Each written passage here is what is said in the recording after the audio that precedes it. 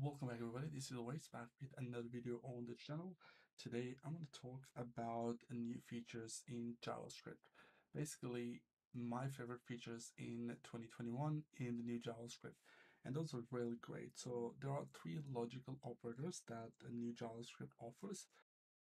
These are the three new logical operators in the latest version of JavaScript. We'll take a look at their demo, what we can do with them. We also have a new replace all method on string. The last method we're going to take a look at is for promises. So we have a new method, promise.any. I'm going to start by creating two new variables. So say a equal to 1, let b equal to 2. Then we're going to use this new logical operator. And we say a and then equal to b. Can you guess that what would be the value of a after this line and what this operator is doing here? So logical operator basically saying that if the value a has a 30 value, then the variable a should be assigned to the value of variable b. I'm going to press enter and you can see the value is now 2. Now in simple JavaScript, the way we used to write is by using if a, then we say a equal to b. Okay, that was the method that we used to specify. Now you can do this code by simply writing this line. Next operator is two pipe symbols equal to. So this operator is the opposite of this operator. So the variable a will be equal to value of variable b only if the variable a has the falsy value. So we'll say if a not, then a equal to b. Can you recognize this code?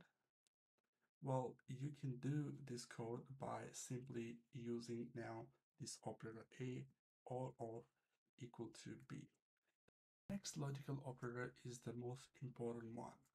I'm going to give you a quick code block. So a equal to null, or a equal to undefined, then a equal to 1.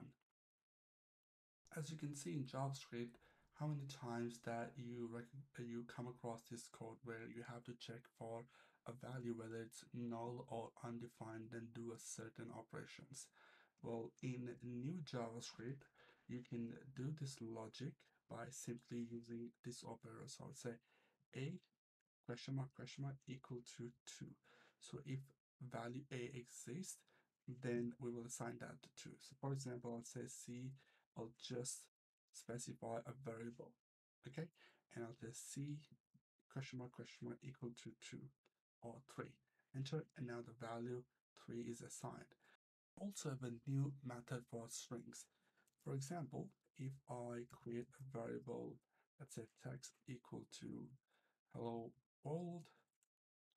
world, and hello world. Okay.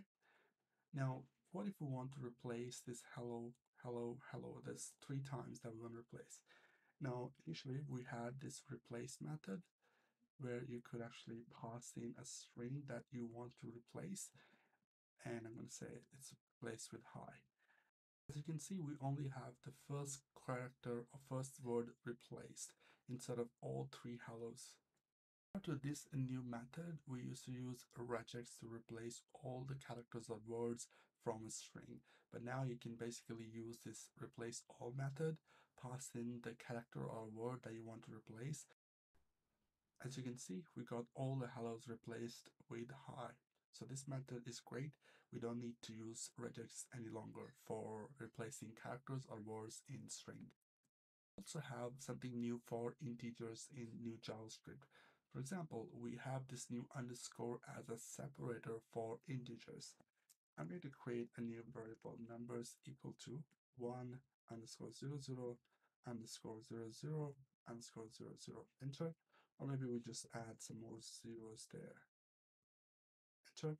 And now you can see a number will have this value. So basically we have this underscore to separate, and that will make it easier to read your code. But actually the value would be exactly what you type there. Next, we also have a new method on promise, which is promise.any. So promise.any is a new feature that takes several promises and it will return the first promise which is fulfilled. Now, if you understand promises in JavaScript, then you should be able to use this promise.any.